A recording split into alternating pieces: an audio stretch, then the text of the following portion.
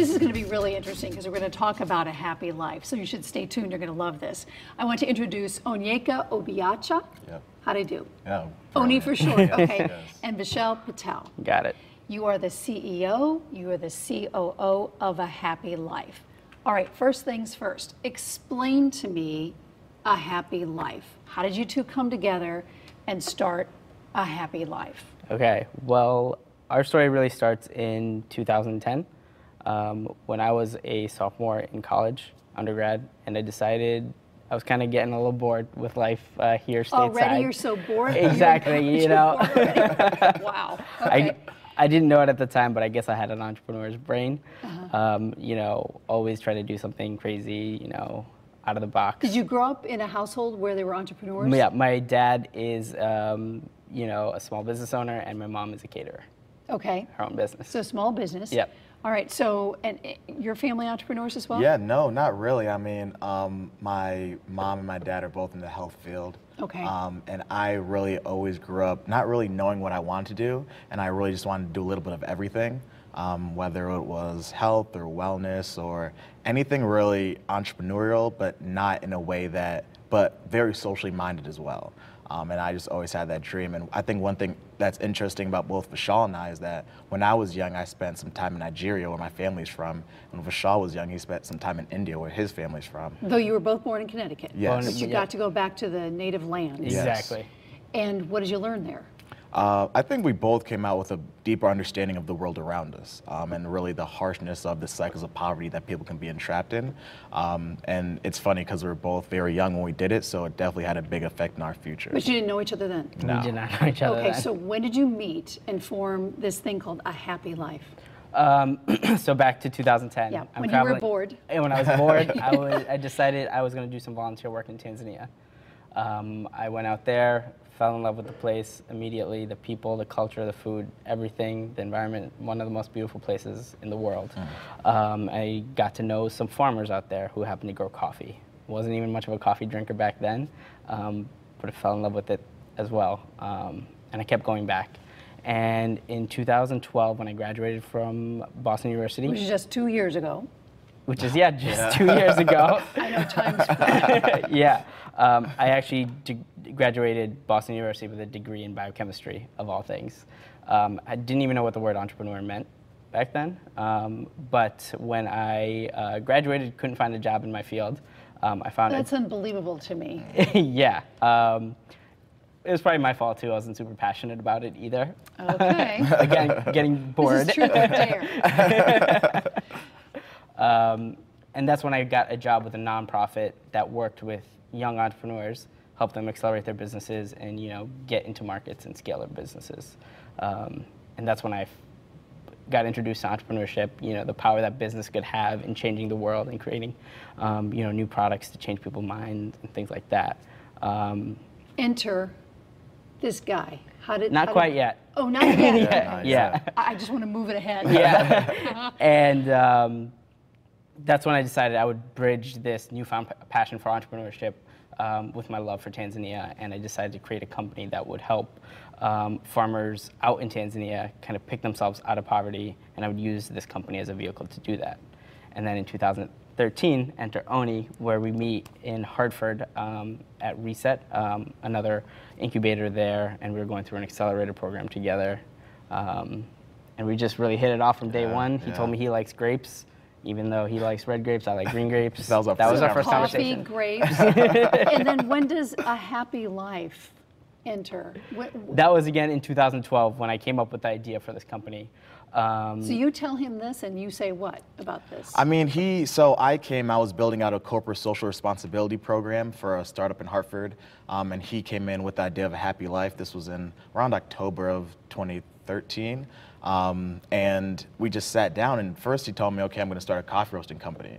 And I just thought, that's ridiculous. Like, I'm gonna rip it to shreds, right? Like, we're gonna talk it out. We're an incubator program for social enterprise and startup businesses, so we had a lot of that intellectual battles and stuff like that. And he really just broke it down to me. He's like, this is not gonna be your regular coffee roasting company. We're gonna build it around happiness and just have coffee be a byproduct of that, because it is the second highest traded commodity in the world, because the greatest coffee in the world comes from the poorest farmers. It's a perfect industry to be disrupted. And he told me this, and I was like, that actually makes sense. So I quit my job, and in November I started with A Happy Life. So then what happens? The two of you get together.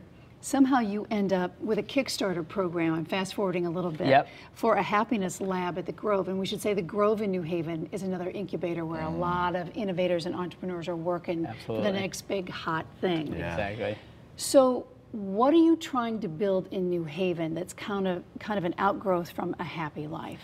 Yep. So for the past 8 months, we had been selling coffee through grocery stores, coffee shops, restaurants, offices. All the while wanting to give back to Exactly. poverty-stricken Yep. areas. We, when we started the company, we decided 100% of our net profits were going to go back to these farmers, because we really wanted to take a stand and make sure, we created a company that would play an influential role in ending poverty, worldwide. Might not be in our lifetimes, but that's something we wanted to create. Where are you selling this coffee? We're in over 70 accounts across Connecticut, Boston, New York, including grocery stores. So And somewhere in Kentucky, too. And somewhere in Kentucky as well. all right, so you really got moving. How is it that people picked up on your idea and said, I want to buy that coffee? We made them pick up on it. How'd you do it? Knocked down a lot of doors, a lot of cold calls. All over Connecticut. All over Connecticut, yeah. I just loaded up. Vishal, he roasts the coffee, and he would give me just cases, 12 bags in a case, and I would have about 4 cases on the back of my '02 Honda Accord, and I would just start in Windsor to Hartford to Stamford to New Canaan to Westport up to Enfield to Madison. I mean, we went all around from February even to this day, driving around, giving them a bag of coffee, telling them why we started, and just hoping they really latch on, and a lot of them did. You're roasting the coffee where? I am in Wallingford. My mom's a caterer, and so luckily I was able to make use of her kitchen, and kept our costs low, and we've been roasting in there. But you're importing the beans. We're using distributors right now. Okay, distributors. Yeah, who source the beans for us. All right, so we're selling coffee now in at least 70 places Yep. in Connecticut and somewhere in Kentucky. In Kentucky. You want to sell more coffee. Exactly. If somebody sees this, how do they get a hold of you to say, I want your coffee? They can visit our website, happylifecoffee.com. There's a link to our Kickstarter there as well, which is going to help support the launch of our Happiness Lab. And they can come visit us at the Happiness Lab once we're open. All right, good segue. Happiness Lab, what is that? So the Happiness Lab is basically the world's first coffee shop and co-working space dedicated to creating happiness. It's going to be here in New Haven. Right here in New Haven, 756 Chapel Street. In partnership with the Grove, like we mentioned. And what it really is going to be not just a coffee shop, it's going to be a social space where people can come experiment with happiness, discuss what it means to them, and how we as a community, as a New Haven community, can create it and hopefully spread it outside New Haven. Oni, are we going to build these all over the country? That's the plan. I mean, really, as Vishal said earlier, before we started taping, one thing is that happiness is not limited to Connecticut. Thank heavens, because I travel. And one thing, we want to be able to have this happy life, not only the coffee, but the atmosphere that we bring, the happiness attitude, follow you where we go. So we want to absolutely build as much as we can, but also keep it as organic as possible. One thing about New Haven is that even our Kickstarter, there's an opportunity, well, there was, it's sold out now, but to name your own drink and create your own coffee drink at the lab. We want to be as community oriented as possible. So a community house. How will this differ from all the coffee shops, kind of springing up everywhere? And I'm not talking about, Dunkin' Donuts or Starbucks, but all these little independent guys.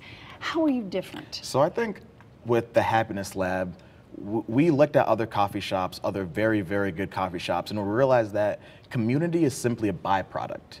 And the coffee shop themselves focuses mainly on the coffee. When we're saying you can come in and buy great specialty grade organic pour over coffee, but we really want you to come in there to build a community, and we're building this coffee shop with that intent in mind. I don't think in this day and age that you can build a business, and correct me if I'm wrong because you're the entrepreneurs here, but I think when you're building something, people want to see a give back piece, which you are doing. Would you agree with that? Absolutely. Yeah, absolutely. But what we've seen, a little too often is people kind of, have set a minimum standard for that.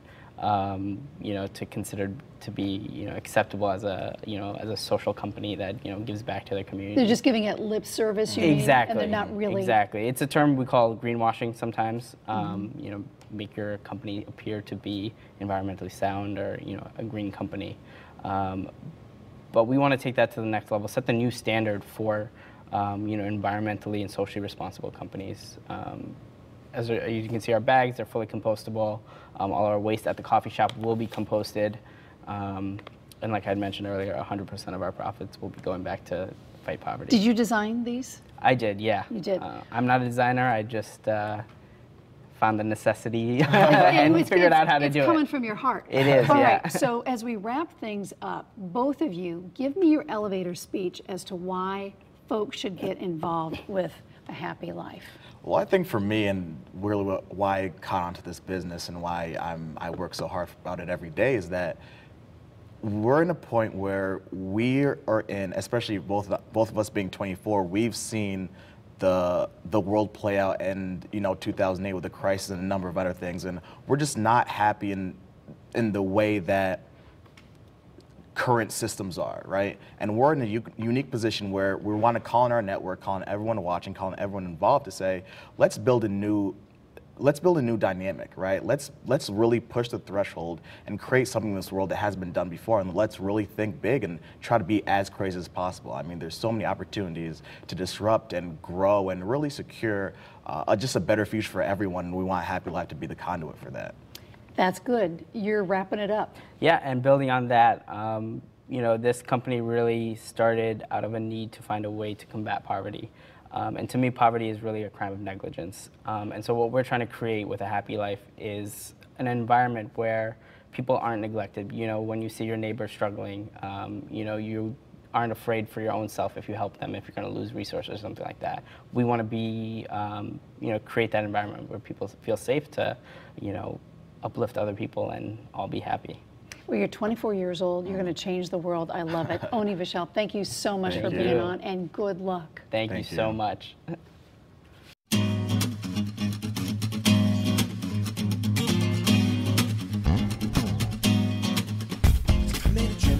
Spend one this in. Who's this girl? Spend all night kissing, and if one was right here, then who else is missing?